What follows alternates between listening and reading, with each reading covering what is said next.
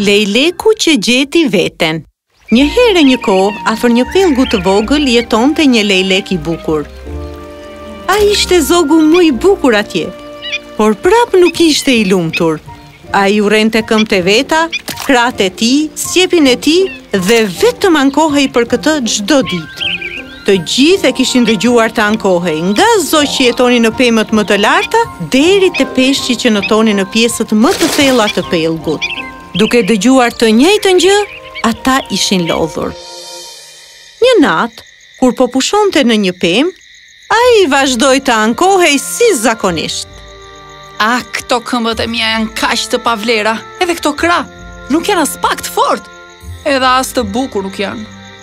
As sikur të kisha krah me ngjyra aq të bukura siç I ka një flutur.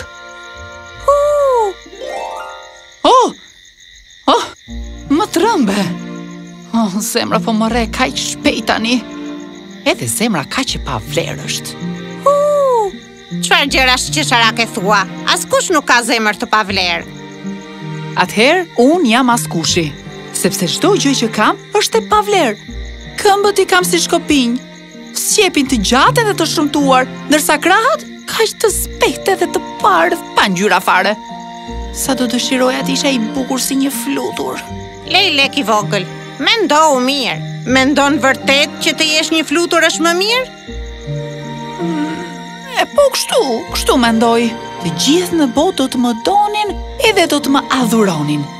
Do të isha krijesa më e bukur në të gjithë botën. Do të doja shumë të isha një flutur. Po të paralajmëroj Lejlek, se unë them vetëm të vërtetën. Në mëngjes si do të jesh një flutur. Hut hut! Mëngjesin tjetër, Lejleku u zgjua, por diçka nuk shkonte. Ai nuk ishte më afër pellgut dhe as nuk ishte më Lejlek. Wow, sa lule bukur! Por unë kur nuk kam parë një lule kaq të madhe ndonjëherë. Çfarë janë këto mbrapa meje? Krah! Unë nuk qen kam më Lejlek. Qen kam bërë një flutur? Pikërisht. Lejleku shprehu dëshirën e tij dhe tani ishte transformuar në fluturën më të bukur. Krahët e tij kishin aq shumë ngjyra dhe ai dukej shumë I bukur në diell. Wow! Këto krah janë kaq të mrekullueshëm, kaq shumë ngjyra të bukura. Dhe ai fluturoi, duke I treguar krahët e tij luleve dhe bledëve që pa. Ai fluturoi lart e më lart, që ti tregonte botës krahët e tij. Sa bukur që dukem! Këta krah që kanë kaq të bukur. Shpresoj që kjo të mos jetë thjesht ëndër. Dhe në atë moment, shqiponja e ndoqi. Ai u trembaj shumë, sa filloi të fluturonte shpejt e më shpejt. Por krahët e tij nuk I hynë në punë. Ato ishin shumë të vegjël dhe ai e pati shumë të vështirë të ikte. Jo, ik, largohu! Jo, çfarë të bëj tani? Fluturo më shpejt, të fluturoj më shpejt! Më në fund, ai u fshen në lule dhe shqiponja u largua. Për pak sa nuk më kapi. Këto krah që kanë të tmerrshëm për aratisje. Po tani çfarë të... Pikërisht në atë moment, një bretkos e patë. Flutura dukej shumë e bukur, por për bretkosën ishte një vakt I shishëm për të. Jo! Mos e bëj atë!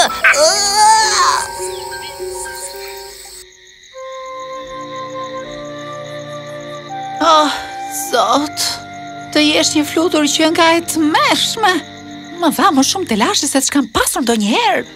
Ndoshta po të isha një peshk atje në ujë, do të ishte më mirë. Një trup plot me luspa të shndritshme, edhe nuk do ketë asnjë shqiponjë që të më haj. Ndoshta do të ishte një jetë më e mirë po të isha një peshk. Flutura e shkretë ra në gjumë të thellë. Ajo ishte e lodhur pas gjithë asaj ndjekje dhe frikës që kishte kaluar. Hut hut! Kjo ndërpo që ishte e çuditshme. Flutura, shqiponja, frikshme. Çfarë është kjo? Pse nuk po fluturoj dot unë? Ai shpejt e kuptoi që krahët me të cilët ai po përpiqej të fluturonte ishin kthyer në luspa. Krah? Ku janë krahët e mi të gjatë? Që nga një peshk? Edhe ky? Që nga oqeani? Dëshira ime u realizua! Urra! Të luspa janë kaq të bukura! Edhe shkëlqejnë si pasqyra me ngjyra! Kështu ai notoi, duke parë koralet shumë ngjyrshe dhe peshqit e bukur që notonin kudo. Deti është kaq i bukur! Edhe unë jam kaq i bukur! Ndihem shumë mirë këtu poshtë! Asgjë nuk më shqetëson dot këtu. Kështu, duke notuar e kënduar, ai kaloi në një zonë të vetmuar. Ishte duke eksploruar rreth e qark kur papritur u përplas me diçka roz dhe të butë. Çfarë është kjo? Që nga kaq e butë. Edhe shtypet. Kjo që ka shumë argëtuese për të luajtur. Ai vazhdoi të luante me atë gjën e çuditshme, derisa një oktapod gjigant doli nga prapa një guri. Ishte një nga tentakulat e tij dhe oktapodi nuk ishte shumë i lumtur që peshku po luante me të. Zoti i madh. Të lutem, mos më lëndo. Paçim. Dhe ai u largua. Peshku i shkret notoi shumë shpejt për t'ju larguar oktapodit gjigant, por oktapodi ishte më i shpejt dhe peshku i vogël nuk ishte mësuar me notin. Për paksa nuk më kapi. Nuk prisja kaq shumë telashe edhe në ujë unë. Dua të them, blup, ka telashe kudo peshk i vogël, nuk e di këtë? Kush je ti? A të njoh gjon ty? Jo, nuk mendoj se më nje. Por më dukesh pak i njohur ti. Dua të them blup, blup, sigurisht që nuk më nje. Oqeani ishte i madh, shikoje. Sikur të isha kafsha më e fortë në botë, askush nuk do guxonte të më sfidonte. Më i forti? Do të ishte një luan. Do të doja të isha shumë një luan. Pra këtë do? Nuk je i lumtur me të qenit peshk me luspa? Ato nuk më duhen fare më. Sa bukur do ishte po të isha më trimi, mbreti të gjithëve. E po, nëse kjo është ajo që mendon dhe ajo që do, atëherë do ta marrësh peshku im i vogël. Dhe menjëherë peshku u mbulua nga shumë fllucka. Ai mbylli syt i friksuar dhe dëgjoi zhurmën e detit rreth vetes. Dhe papritur, zhurma u zhduk. Ai hapi syt dhe e pa veten në mes të një xhungle. Një xhungël? E pse jam këtu unë? Paprit, putra, edhe një bisht. Qën kam një luan! Bërtitja e tij ishte aq e fuqishme sa që i bëri edhe gjethet të tunden e të bien. Jam një luan! Jam mbreti i xhunglës, mbreti i gjithë kafshëve. Askush nuk do guxonte të përballej me mua. Dhe kështu eci përmes xhunglës duke treguar madhështinë e tij. Ai i ulëriti të gjitha kafshëve të vogla që pa dhe ato u larguan nga rruga e tij. Ndihem vërtet shumë mirë. Nuk e dija se sa fuqi pas ka pasur një luan. Që ka qef. Por duke ecur kështu, ai shkeli në një kurth gjuetarësh dhe ngeci brenda një kafazi nga i cili nuk mund të dilte dot.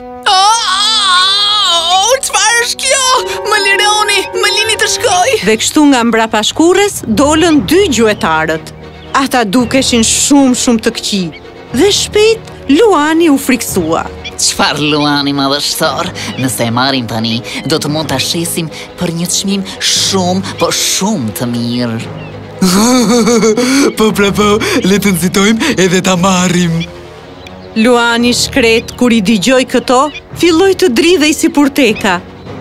Jo! Ju lutem mos më merrni! Më ndihmoni, dikush të më ndihmoj! Nuk dua të jem më Luan! Isha shumë I lumtur si Lejlek, kthemni në një Lejlek!